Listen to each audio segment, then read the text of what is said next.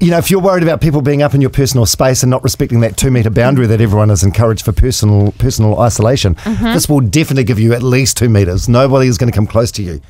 You can get underwear and use it as a mask.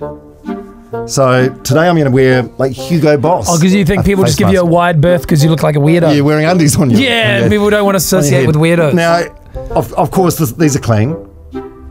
Yeah. What? So there's nothing gross about it. Well, I mean, you're putting used undies on you, but they are clean. They are clean. They are clean. Okay, so allow me to demonstrate.